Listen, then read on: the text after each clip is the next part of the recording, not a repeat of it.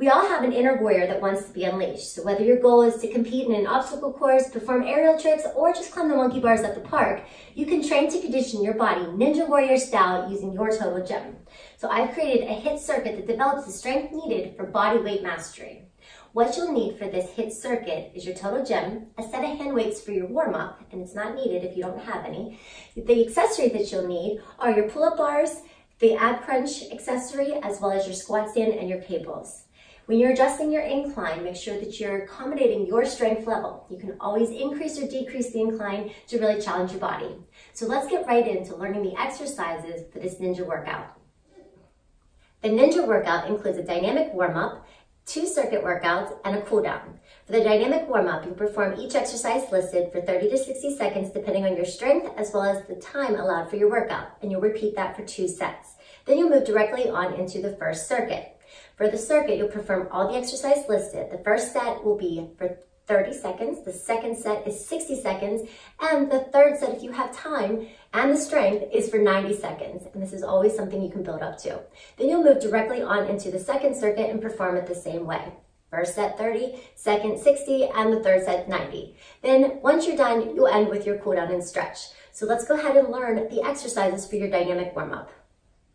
I've added a set of hand weights into the dynamic warm-up to increase the intensity. So once you've done a series of stretches, you'll come right into jack squats. Bring the arms up by your shoulders and jack the leg with tiny little presses. You can also intensify this by straddling the glide board, slowing down your pace, and touch the hips to the glide board each time to make sure that you're keeping your body pressing back and warming up your hips, your shoulders, as well as your cardiovascular system. The second exercise is a jump squat roll down. You'll face away from your tower at the very bottom base. You'll squat down, jump up, sit down, roll down, stand back up, and jump again. So you're gonna make sure that you keep your feet on the floor when you roll down so that when you stand back up, you're right into the same place that you need to be. Next is the lunge drop straddle. You'll straddle the bottom base of your glide board, bring your arms up to your shoulders, and you're gonna drop into a lunge so that your knee touches down to the glide board, hop back to the center into a squat, and then go to the other side. So you'll increase your intensity by picking up your pace. Then you can add an arm press. This works your cardiovascular system, your legs, as well as your arms. The next exercise are 4 push-ups followed by 2 plank slides. The higher the incline, the more it'll accommodate your strength. The lower, the harder it is. So open up your glide board, come into your plank position. You'll do 4 push-ups and then follow it by 2 plank slides. So your forearms come down to the glide board and slide back up into position. And then you'll repeat. You want to make sure that you keep the plank at all times, keeping a nice long line from your head to your heels.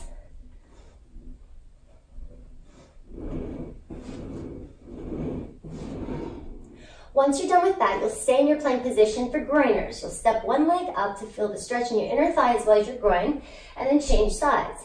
Try to keep your glide board open so that it works on your balance, and it works your upper body, your shoulders. Once you've got this rhythm, you want to increase the intensity, take it into a little hop.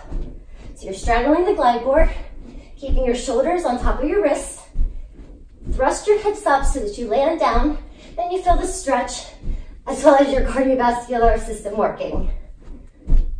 Once you've completed the dynamic warm-up, you'll move right into the first Ninja circuit. Have your incline placed at a higher level for your strength. Attach your pull-up bars as well as your squat stand. The first exercise is a pull-up series. So move the glide board up the rails, go into a prone position with your chest up at the top, cross at the ankles so that it stays out of the way of this squat stand. You lower down and up, squeezing the upper back, middle, as well as lower. You can change this by turning it into an uneven grip. So one palm is facing up and one palm is facing down. And then you can switch it. Remember, you're going for time, so you can mix these up. You can also add a plyometric jump. And you can also add a single arm lower. Power it up, single arm lower, up and down. So wherever it is, just really challenge your body through the pull-up series. Next is a single leg jump. Quickly remove your pull-up bars and come down to a side lying position. The leg that's closest to the floor is your jumping leg. The top leg will bend. Hold onto your glide board for balance and keep your hips stacked. You'll add a little jump, keeping that body in alignment, your core is engaged, and try to really explode up the rails. Make sure that you do this exercise on both sides for the same amount of time. This next exercise is really going to rev up your heart rate. It's called leap over burpees. I'm going to keep the squat stand on so it gives you a reference point of something to jump over. You'll place your hands onto the glide board, jump over, bringing your heels to your glutes, press back into a burpee, and then go to the other side. So you're leaping from side to side, keeping your core engaged, getting your speed going so you're really maximizing your intensity. Add a push-up if you want more. And keep doing this until your time's up. And the last exercise in this circuit are push-up pike-ups. Quickly remove your squat stand and lower your incline to a low to medium level. Face away from your tower and place your hands at the bottom base. Open the glide board and come into a plank position. You'll pike your hips up, keeping your legs straight, your arms straight. Lower down and add a push-up. So you want to really engage your core. Make sure that your nose comes forward above your fingers when you go into your push-up. Now to modify this, you can do the same exercise on your knees. You can always build up to straight legs.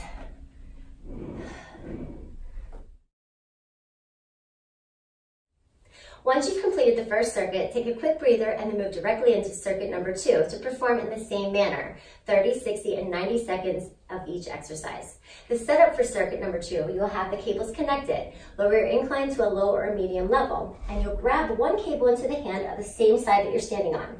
Anchor down and come right behind the fist. You'll row one high, rotating through the waist, and then one low. So you're getting different angles of the back. You're using your torso, rotating the power through your waistline. And then to advance this, you'll add a little different mode. You'll anchor down and come into a kneeling position. You'll perform one row, anchor down, quickly change the feet, and perform the low row. You can add a little hop with this to make it that ninja style. Of course, you got to intensify your body whenever your body's ready. And make sure that you do this exercise on both sides for the same amount of time. Then you'll move into static bicep and triceps. You grab both cables, come down into the same position, either kneeling or sitting. Keep your torso nice and long, and you'll come right into a bicep curl. Extend one arm, and then switch it without moving that glide board. Try to go as fast as you possibly can. Once the time is up, go right into your triceps and perform in the same way. One arm bends, then the other. Try not to move your glide board throughout the entire exercise. The next exercise requires your ab crunch accessory, so quickly remove your cables and attach your ab crunch. Adjust the incline to accommodate your strength as well. The higher the incline, the harder the challenge. Move the glide board up the rails and come into a kneeling position. Tuck your toes to keep your body in position. Your arms are placed onto the pads, and you want to keep your shoulders on top of your elbows at all times. The lower body is what moves, and the upper body stays stable. So you really want to activate your core by drawing it in every time the knees pull in. Make sure that you're breathing, inhaling and exhaling each time. From here, you can lift the knees off of the glide board and come into a more intensified knee tuck crunch. You can turn your hips to the side, keeping your knees down on the glide board, or again, lift the knees off to intensify the core challenge. And of course, you'll do that on the other side. And then the last part in this series is a pike up. So you'll straighten the legs to keep your core tight at all times. Now these are exercises that you can do within the series to mix up throughout the time allotted for the exercise. To finish off the circuit, you'll do a forearm crawl. Come to the bottom base, face your tower, and come into a forearm plank position. Keep your feet close to the bottom base, and your forearms will do the walking. Keep your plank at all times, and be mindful that you don't walk too far up the glide board because your ab accessory is on. So you want to make sure that you're keeping your body positioned to accommodate your height. The lower the incline, the harder the challenge. If you really want to maximize your time into the circuit and transition from one exercise to the other. Finish off your ninja circuit with a series of stretches that lengthen your muscles and prepare you for your next workout. The first one is a runner's lunge. You'll use your glide board and come into a long position with one leg facing down and the other leg is bent. You can come onto an open position and just kind of move through it as you rock through the back heel. This will open up through your hip flexors as well as stretch your quad and your glutes. Then you'll do this one on the other side.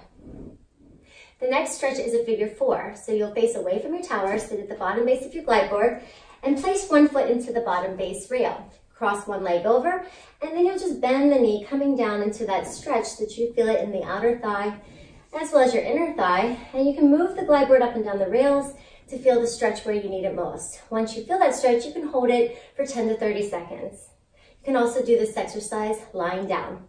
Just make sure that you feel the stretch where you need it most and do it on both sides.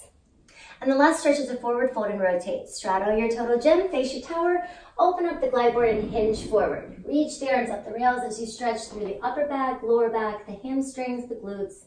Keep your toes and knees forward or slightly turned in. Take one hand into the center of your glide board and rotate the arm up. Feel a nice long stretch coming through your shoulders as well as your torso, and then change sides. Once you're ready to come up, lower the incline, bend your knees, and come up to a standing position. And that completes the ninja workout.